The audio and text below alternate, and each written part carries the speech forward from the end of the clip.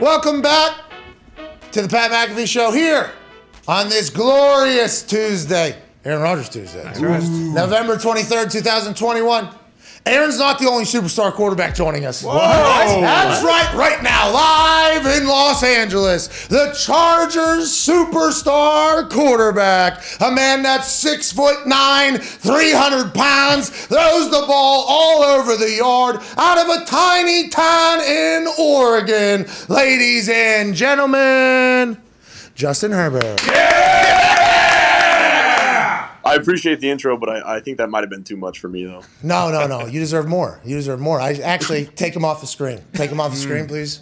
Ladies and gentlemen, joining us now, a quarterback that is changing the game with a rookie head coach, had a little bit of an ebb and a flow, and back on top after a Sunday night football victory that showcased not only that this man can throw, can run, but his hair is back to being glorious as well. Ladies and gentlemen, Justin Herbert!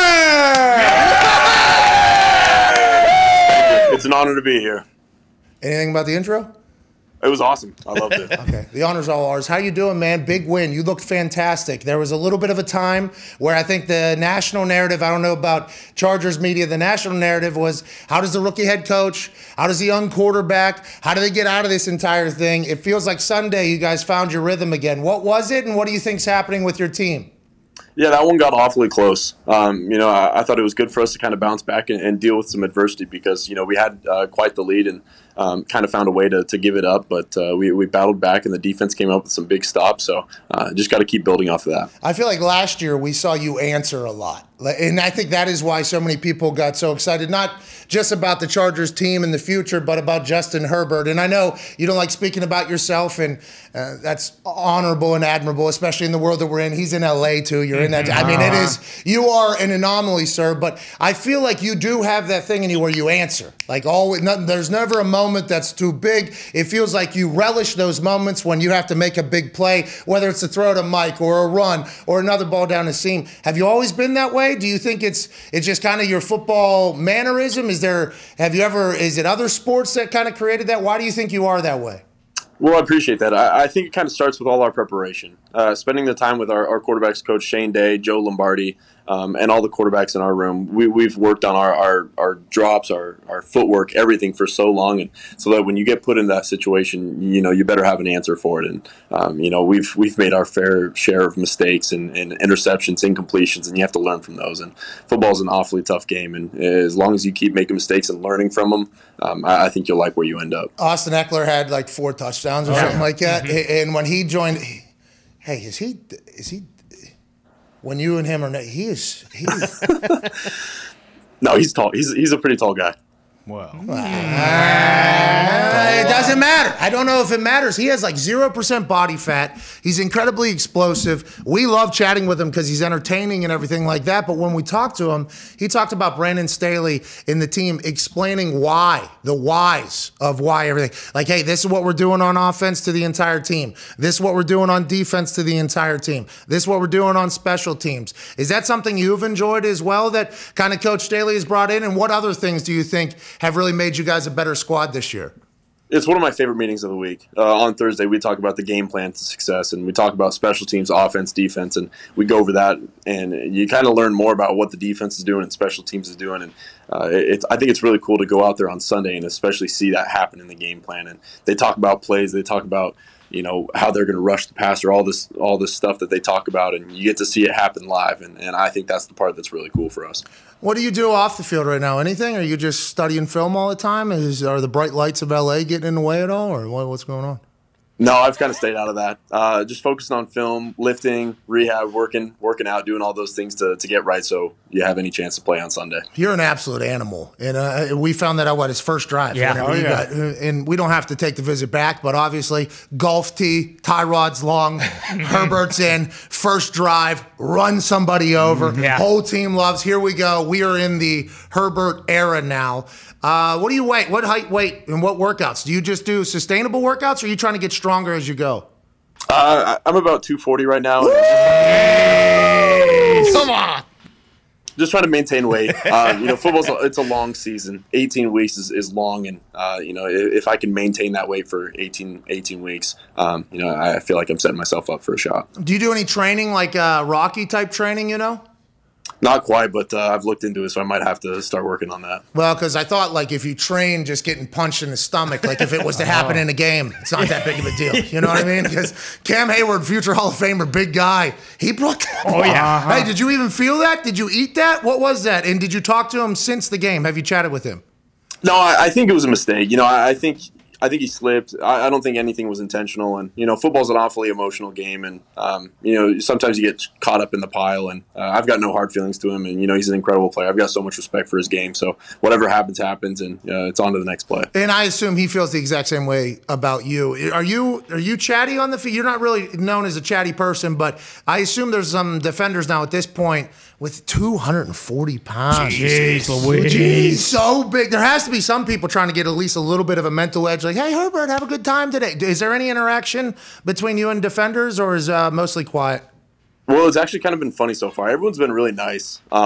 It's one of those things I've actually really enjoyed talking to people on defense. And, the longer you're in the league, the more you get to know people and you get to talk with them. And, they bounce from team to team. So just being able to talk with them and say, hey, how's it going? Good game and stuff like that. It's been really interesting. Did it feel like anybody hated you, despised you? Did it feel like, have you been out there in the middle of it yet? I know this is still young in your NFL career, but has there been any moments where you're like, well, it feels like that person has hate in his heart towards me? Has there been any of that?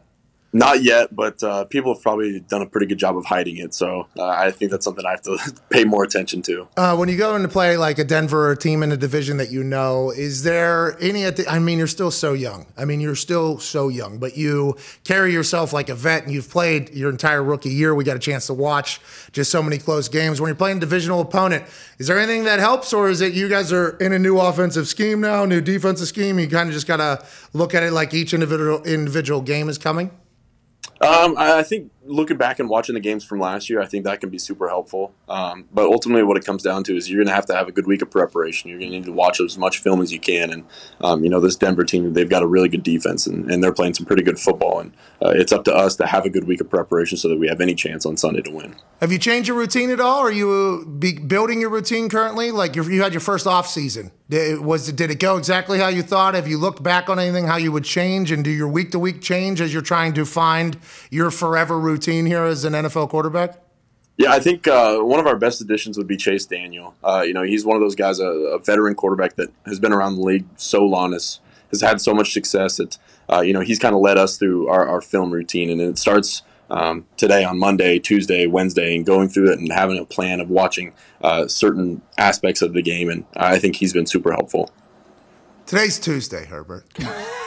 Yeah, I know it's Tuesday. I just meant at the start of the week.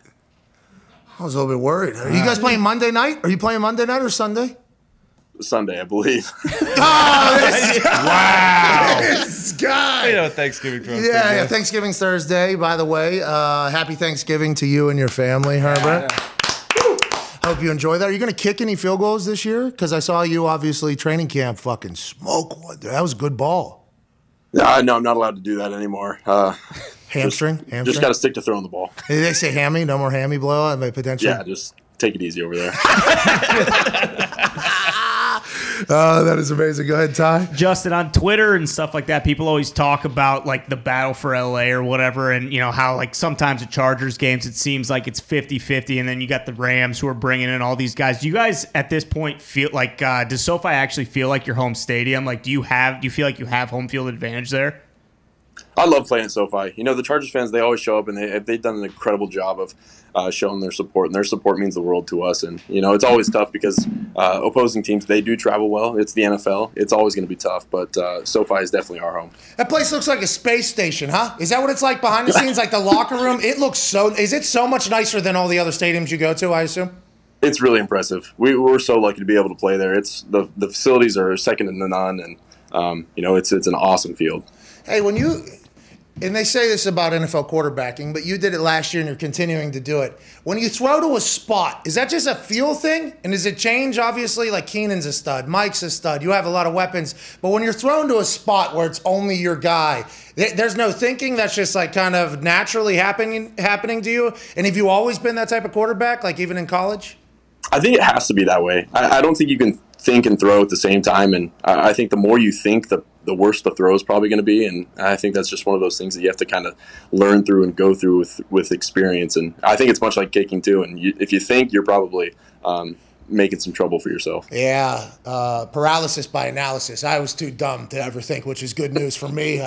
So I think you're way too smart. Hope you'll get through that. Have you adjusted anything with your body for the long season, via college into the NFL with your technique? For instance, we talked to Josh Allen. He put lasers on his body or some sort of device like a golf swing, and he found out that although he had a strong arm, his elbow was in front of his hip. That's why he wasn't as accurate. Do you work on all those little finer details still? Are you still evolving, or are you pretty set with your motion? No, I haven't worked on anything quite like that. I think that's maybe something to address in the next offseason. But I think a lot of the footwork stuff, a lot of the drop mechanics that we worked on this past offseason, I think that's been super helpful this year. Oh, you can feel it. Exactly. Just more comfortable in the drop? Like you're not hitching as much? How can you feel it? It just is coming a lot easier and quicker to you? Is the game slowing down because of it? Yeah, I think it kind of starts with setting up the pocket and not getting too deep and being able to step up and kind of have a sense for where the pocket's going to be. And if there are free rushers, you have to take quick little steps to kind of avoid those guys. So it's definitely challenging, but have gotten a lot better at it. Wow, you're crushing it, dude. Go ahead, Tom. Justin, like in reference to that and pocket awareness and stuff like that, there was many times on Sunday where you would step up. It's a diehard Steelers fan you're talking to right here, by the way. Great game Sunday. Where you'd step up and there was literally no one in front of you. And that happened like 10 times. When that happens, do you still try to sit there and make a throw, or you're like, I'll take this 20 yards easily? I think that's kind of the challenge that you have to face when you're playing quarterback. And, it's obviously great to go through your reads and find a guy downfield and make a completion. But at the same time, if it's third down and you need to be able to go get 5 or 6 yards, going and scrambling and finding a lane to run, I think that's huge for our offense. Hey, this guy runs a 4.6. That's right. This guy runs a 4.6. That's what the internet was saying. The entire internet was like, Justin Herbert, surprisingly quick. Pretty fast. Pretty crafty athlete. First one in, last one out. Yeah. Son of a football coach. Whoa. You still running 4.6, or is that just combine time? You're not working on that anymore? You're always working on your speed. Coach Lamondo and Jonathan Brooks at the strength staff here, they've done an incredible job, so we're always working on it. Hey, you were rolling there. Now, a 300-pounder did catch you, Yikes. And then he punched you. But you were rolling there. I mean, just something to think about. I guess I'm not working on my speed quite enough then. Hey, listen, don't be kicking balls, and let's not be doing too many explosive things, okay? Let's not blow any hammers. Let's throw the fucking ball. Justin, go ahead, Connor. Yeah, Justin, the hair looks phenomenal. Is there any thought to maybe pivot to a mullet at some point, or are you just going to let it keep going? And then real quick, talking turkey, are you a mashed potatoes guy or what? For sure a mashed potatoes guy. But Come on! No thought on the mullet quite yet. I think that's something that I've kind of think more about and maybe transition to in the offseason. Maybe playoff run. Ooh.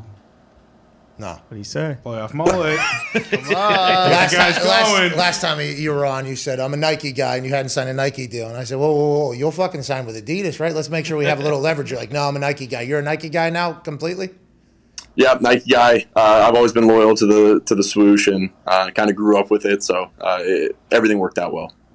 Hey, congrats. Yeah. Thank you. Really, really happy for you, man. Go ahead, Frank. Justin, back to the running that we were talking about with you doing, and especially on Sunday, I noticed you were sliding a lot, and a lot of young guys, when they come into the league, either refuse to slide or don't know how. Is that just like instinctive? Have you ever worked on that? Did you play baseball? Where'd that come from? Because it was, as a Steeler fan, it was frustrating to watch. Yeah, it's super important not to take hits in the NFL because all those guys on that side of the ball, they're bigger, faster, and stronger than me. And so growing up, I don't think so. 4'6", 240. Yeah. I think you start maybe, run them over. They're not bigger, stronger, faster than you, but I do like that you are thinking about the team because your availability is better for everybody's life. That's a real thing. Is that something that anybody's had to tell you, or did you know that? Well, we talked about it last year. the Chiefs game when I took the hit on the sideline. It took one hit for me to realize never to do that again. And so every opportunity that I get to slide and not avoid a hit, I'm going to slide. Stuffing, though, is your number one side, obviously, on Thanksgiving over mashed potatoes, probably? Yeah, I'd put them both at the top. I don't think I could pick one over the other. Ooh, good man. You a white meat or drumstick guy? I'm more of a ham guy, to be honest. Yeah, so you like the drumstick then. Honey baked. Because the drumstick is the ham of the turkey. Yeah. You know what I mean? So I understand that. Do you have family coming into town? Is it just another work day? What is it? My brother, actually, my older brother, who goes to medical school at Columbia, so he's going to hang out with me for a week, so it'll be fun with him. So you come from big brain family too, like big brain family. He's the smart one. You know, I've had to live up to him. What do you do other than football, though? Are you a video gamer? No, cards player? Just kind of live your life? What do you do? I try to play golf as much as I can outside of football. Nice. But other than that, during the season, we don't have too much time off. Justin, you're like, not just saying this because you came on the show and you've come on the show before and given us incredible time, and we're very thankful. Hey, Thank you, Justin. No, but you are like the picture-perfect superstar if I wanted a young quarterback to be. You seem to be incredibly humble, smart. In LA, could be a distraction for everybody. Have you guys experienced that at all on your team? Like new players come in, is that ever addressed, or is it just kind of understood? Like, we get to live in great weather, let's not let all the other stuff fuck it up, or is it you have a good locker room that's just kind of bought in? I think everyone's been really focused on what we need to do here in the building, and I think that COVID has kind of affected that as well, and kind of being safe and realizing that, you know, you can't do exactly what you wanted to do a couple of years ago. Everything's changed, and for us to keep playing football and to be able to do what we want to do, we have to be safe, we have to be smart, and so I think that aspect of things everyone's been really good at. You ever talk to Tom Telesco, and does he say, "Thank God Miami drafted Tua"? Does he say that to you, or how this? You can laugh, you can go and pop it down. How are the conversations with Tom Telesco? Tom is such a smart person. You know, anytime you get to talk with him, you get to learn so much more about football, about player personnel, and you know, we believe in him so much, and he's done an incredible job so far. Well, you and I have certainly one thing. I'm 242. It looks a little different. But Tom Telesco brought me into the NFL as well with the Colts. He was the reason I got drafted to the Colts. Obviously, he's incredibly pumped that you were the quarterback for his franchise that he got to bring in. We can't thank you enough for joining us on this beautiful Monday, Herbert, on this beautiful Monday. And have a great week. Have a great Thanksgiving, and good luck this weekend against Denver, brother. Awesome. Thank you, guys. Always a pleasure. No problem. Ladies and gentlemen, Justin Herbert. Thank you. He's awesome. Yeah. Very good at football, too. Unfucking believable at football. They say, and I didn't want to say it to him because I didn't know. He would probably take it as a compliment. They say very Cam Newton-ish. When he walks by, it's like, oh, this guy's a defensive end. Yeah. No, you know, these guys are bigger, faster, stronger. I don't think so. I don't know for you. I understand there's probably other basic-ass quarterbacks telling you that. But that is not the case for you, sir. You are an absolute stud. Nick, I loved your question because all you were hoping for probably on Sunday is, hey, somebody get a little shot. Somebody get a little shot on this guy, but he's going down. And that's what we've been saying about like Joey B and Carson. And I think Aaron has even said it, like, hey, these young quarterbacks, so just go down, go down. Him taking one hit and being like, well, I don't like the way that felt. That's incredible evolution. And that's like being a pro, and that's like understanding the game a lot more. I'm incredibly pumped for him. Sorry you guys, lost on Sunday, obviously, Diggs, but you got to be impressed as hell with that. I fucking love Justin Herbert. Like, I am so jealous of the Chargers that they have him for the next however many years. Humble. Yeah, he's perfect. And that's where that small town where they thought he couldn't handle the glitz and glamour is actually the gift of the gift curse situation, where he is just like, hey, I'm enough. Like, I'm just here to work, get better, enjoy my team. And Staley is the coach speak. Yeah. So, I mean, that seems like a great yin and yang there. Let's move on. Thank you, Justin Herbert. Thank you, Justin.